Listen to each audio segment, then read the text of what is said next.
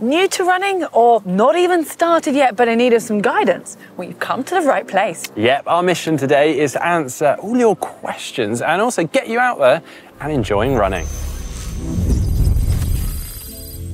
I think we should start with kit. Thankfully, running is one of the cheaper sports to do, and that is part of its appeal, but having the right kit that is comfortable is seriously going to help with your motivation. Yeah, one of the most important parts when it comes to kit is your running shoes. Now, these don't need to be overly fancy, but if you are new to running, then we suggest you head into your local running store for some advice. You can explain to them your budget, where you are within your running journey, and they should be able to advise on suitable shoes for you. See this as an investment for the future. Getting a good pair of running shoes that are going to support your body well will allow you just to get to work and increasing your running.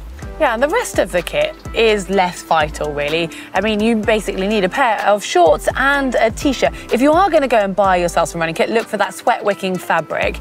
And you've got options of going for something that's tight and fitting or something loose and baggy. It's totally down to personal preference. But I just want to make a quick note to any women watching this. It is worth investing in a sports bra. You need to look after your boobs, and comfort is also key. And I'm afraid a normal bra just won't cut it. And kit also actually has the potential to change how you feel about running. If it's kit that you're really excited to put on, or you actually feel really good when wearing it, well, that's going to do a lot to your motivation for running and your progression.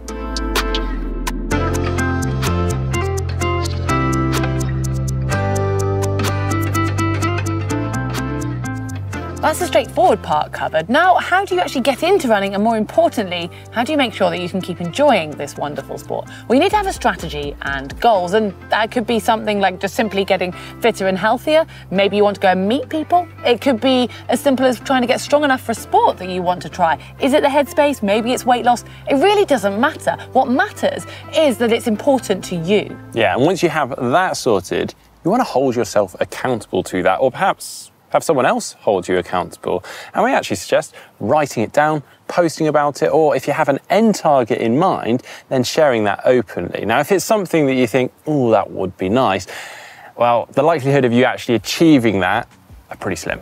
Yeah, and then you want to actually, once you've got that goal, break it down and make it into manageable chunks. Because if you have something too big and you end up missing the first few targets, it can suddenly get really demoralizing as it runs away from you. Instead, have small points which you can tick off along the way. Well, anyway, we will talk more about the plan and strategy very shortly. But first of all, let's run through a few points for helping you enjoy running.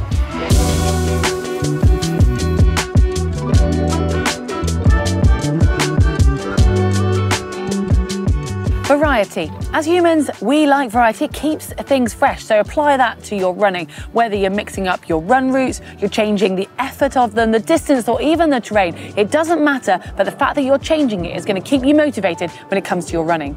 Find people to run with, be that running with friends, local running club, or maybe dragging some family members out. I've actually managed to drag my brother out a couple of times, who's a complete non-runner, but naturally, having that company on a run will allow time to pass more easily and make that run far more enjoyable. If you are struggling to find people to run with though, we suggest searching out a local running club, jumping on some Facebook groups, or perhaps going to your local running store who may actually have a weekly social run, which is a fantastic starting place for beginners.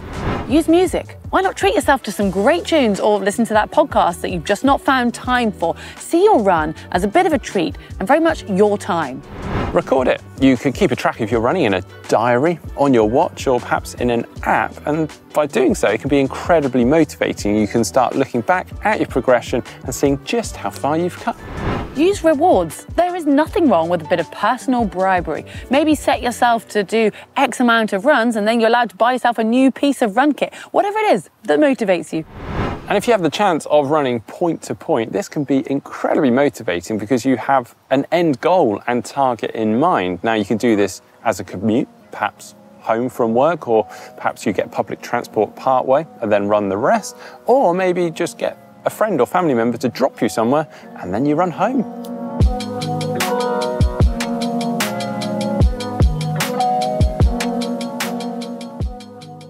Okay, so you've got your kit, you're motivated. How do you go about actually working out your plan? Well, let's say you're trying to run and build up to a 5K. Bit of a plug here, but I would recommend checking out our Couch to 5K video series and following that plan or any similar plan, and you will find that for beginners, there's a lot of stuff out there online for you to follow. Yeah, but if you're not after something quite so structured or goal-oriented, then we suggest following a few key points to make sure that you plan that running adequately.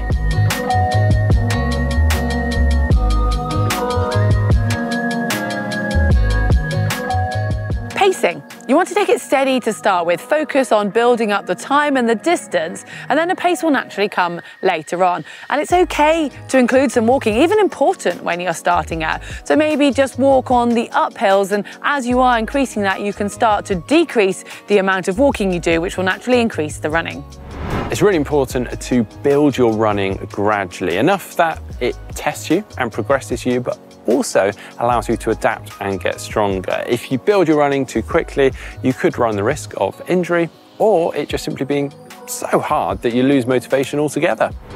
Have a weekly plan. So planning ahead, you can even go as far as putting your runs in your diary so you'll stick to it. And when you're making this plan, when you're starting out as a runner, I would suggest having 1 day of running and then follow that with a day off to recover. And as you do build and you get stronger and fitter, you can look to do 2 runs in 2 days and have the 3rd day off. But remember, when you're running, whatever level you're at, recovery is just as important as the running itself. And finally, be flexible. And this may sound like a slight contradiction to the previous point, but even with best made plans, life can sometimes just get in the way. And that's okay. Don't get too hung up on the occasional missed run. Park that, move on. Don't fall into the trap of trying to continually play catch up, because you can really dig yourself a hole.